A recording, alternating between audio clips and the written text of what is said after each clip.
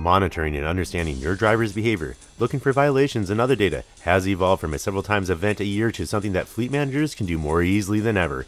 And it keeps evolving. We all know that, especially for commercial drivers, there's a federal requirement to pull the motor vehicle record once a year and look at that motor vehicle record, look for valids, invalids, and kind of as a standard, minimum requirement. That's what's been done for a number of years.